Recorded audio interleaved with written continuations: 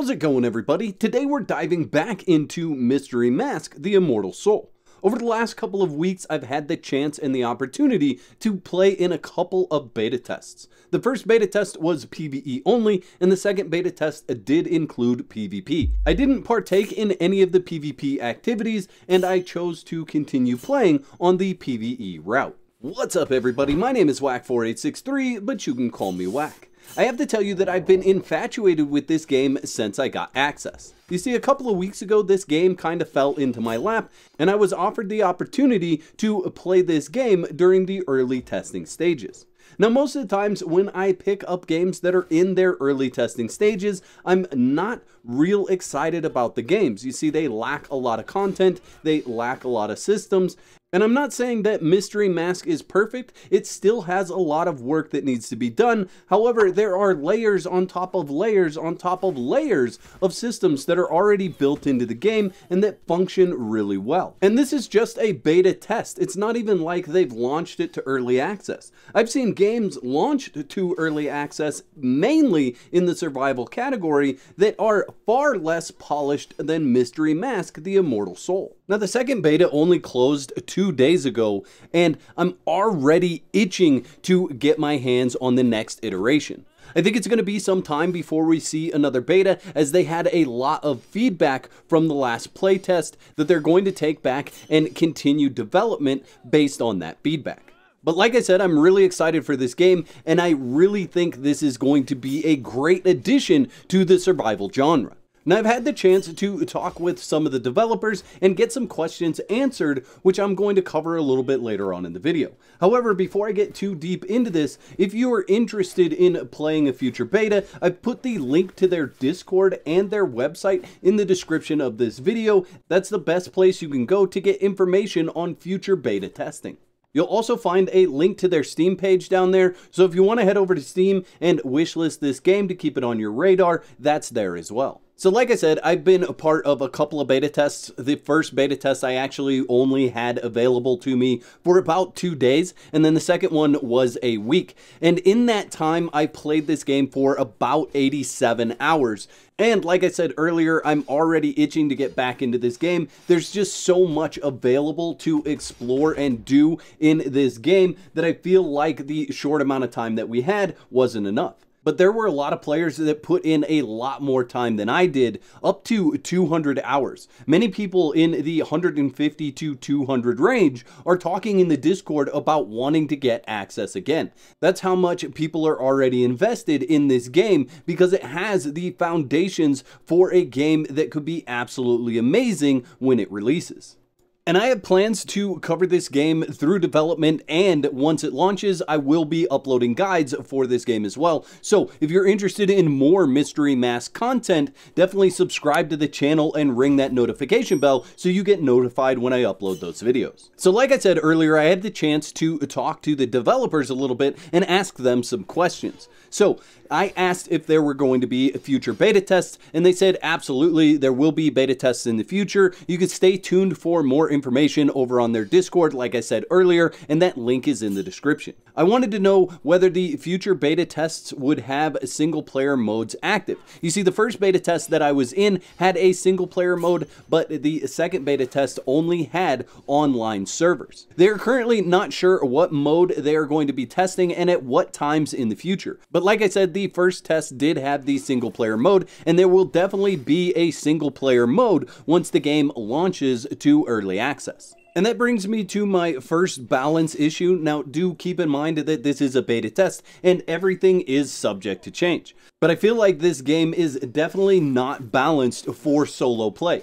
There are some people that will disagree with me on that fact, but I find this game very difficult to play as a solo, and if you have a single player mode, I feel like there really needs to be a path to achieving all the content in this game in a single player style. Now, that doesn't have to be achieved by just straight nerfing enemies or bosses or anything like that, but some over leveling could be achieved, or maybe some extra grinding to get you that specific part or piece that's going to give you the edge in combat when you step into the arena in single player. And I think that could probably be achieved by ungating my favorite feature in the game. My favorite feature happens to be with the tribesmen and being able to control them. You see, the tribesmen are like thralls. If you're familiar with Conan Exiles, you're able to bring them back to your base and use them as followers or as workers on your benches. Once you unlock control, you're actually able to use them as your player character. So as you can see on the screen right now, I'm a red-headed character, but that's not the character that I initially started with.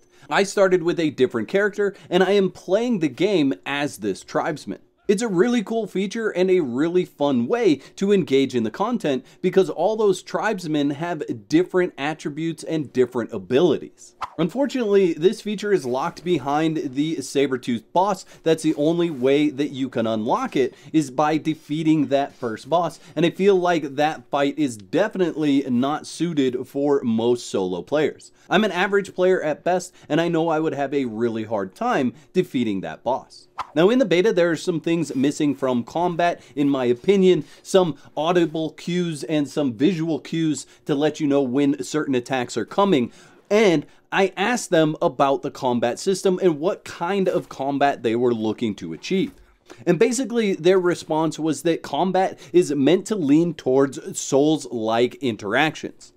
Managing stamina, performing blocks, and perfect parries will be a thing that you will have to master in Mystery Mask the Immortal Soul. And for my interaction with the game, I can tell you that if you are not engaging in these tactics in combat, it can be very brutal. It definitely already feels like it has the Souls-like combat in the game.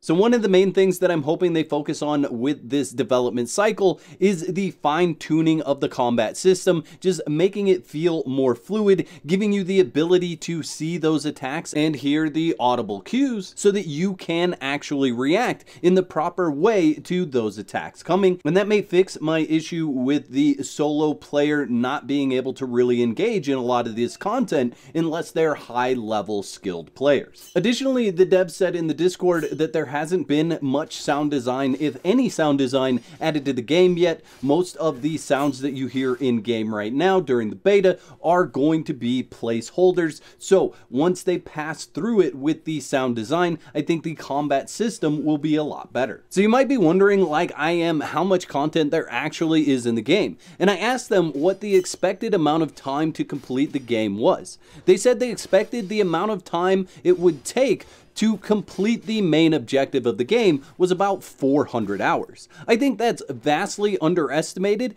as I have 87 hours being played between the two beta tests, and I've only scratched the surface of what's actually there. Sure, you might be able to do it in about 400 hours if you were just rushing the main content, but there's so much more to explore with this game. That led me to asking them how big the map was, and while they couldn't provide me with the actual size of the map, it is rather large. I know I didn't even explore half the map, and there was multiple times where I'd place a marker somewhere I hadn't been, and that marker would be over 3,000 kilometers away. So there's definitely lots to explore.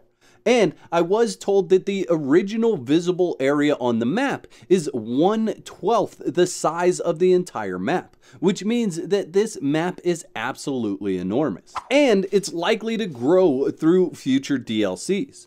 There are plans to bring DLCs in the future to this game with new gameplay loops and new areas on the map.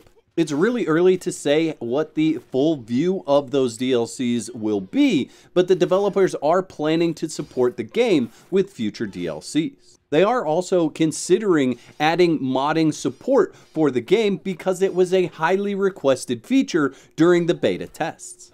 And the game is being developed on Unreal Engine 4, and I'm sure there's already a lot of people out there that have the skills and the knowledge to jump right into that dev editor and make some really cool mods.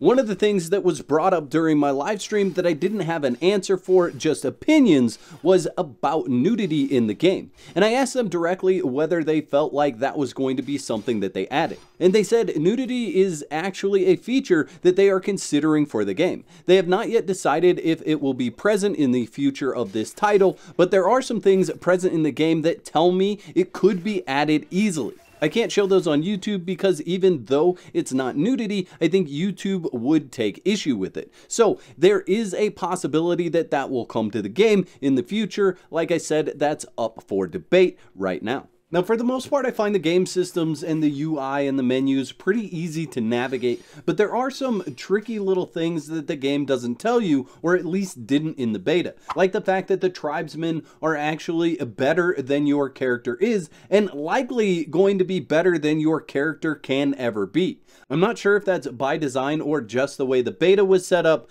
but it looks to me like the gameplay loop is going to be going and finding the better tribesmen and then using those tribesmen to always get into higher level areas. And that's something the game doesn't really tell you all that well. However, once you figure that out and you are able to capture the better tribesmen, you will find that that really unlocks the possibilities of pushing higher level content. And tribesmen are absolutely vital in every area of this game, from playing as them as the character when you control them, to crafting and base defense. Every area of this game is going to get better when you have tribesmen and you have them doing specific things for you.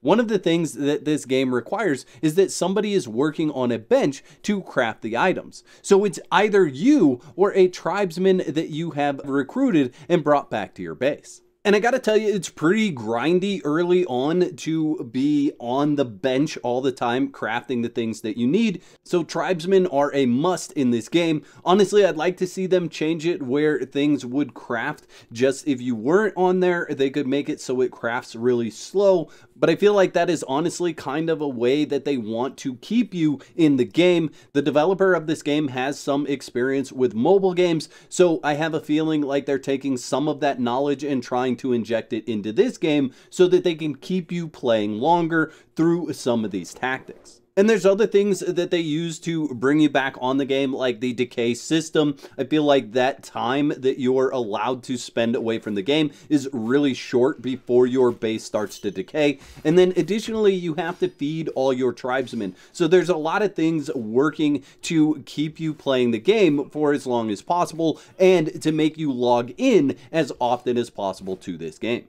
So I am hoping to see some of those systems change at least a little bit to make it a bit less grindy and then make you feel like it's okay to step away from the game, take a break, go to work, and do the things you would normally do in a week without worry of losing a whole bunch of progress in Mystery Mask the Immortal Soul. Now, I hear it a lot, and I say it a lot as well. We're always looking for that next great survival game. And honestly, I feel like this game has the potential to be that next great survival game. So I would recommend at this point in time, at least wish listing it on Steam, keep it on your radar, and then subscribe to the channel right here for future updates about what's going on with this game. Don't forget to whack the like button on the way out, and let me know in the comment section below, what game are you currently playing? I'd like to thank all my YouTube members for your continued support. Y'all are absolute legends. I've got a new series going on my channel right now, the Ultimate Beginner's Guide for Conan Exiles,